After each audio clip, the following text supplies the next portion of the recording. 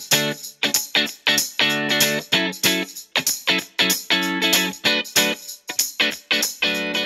it's Blair for Blair's Cooking with Qualifirst. Today I'm talking about Vilux malt vinegar. Now, malt vinegar is just such a classic vinegar. When you think of malt vinegar, you're right away thinking fish and chips for sure, with some nice tartar sauce, and it's that really sharp, dark vinegar taste, really pungent, and just so good with some salt.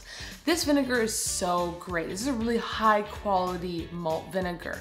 Now, it comes in a 250 milliliter bottle and also a couple other larger sizes. Now, you can definitely use it for fish and chips. It's just such a staple, right? But what else do you do with malt vinegar? You can put it in chutneys, because most chutneys call for vinegar. Use a malt vinegar. Or even just recipes that call for apple cider vinegar, swap it out with some malt vinegar. Just something different. It's not gonna be as fruity, it's gonna be like more like a darker vinegar, right? Now, speaking of color though, this is actually quite a light amber malt vinegar color, which I was quite surprised at, but I like it because it is a little bit lighter.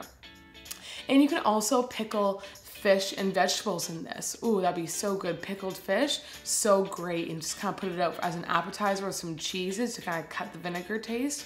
Be absolutely delicious. You can find this vinegar in so many, like I'm talking tons of other vinegar varieties at Qualifirst at www.qualifirst.com. Thanks.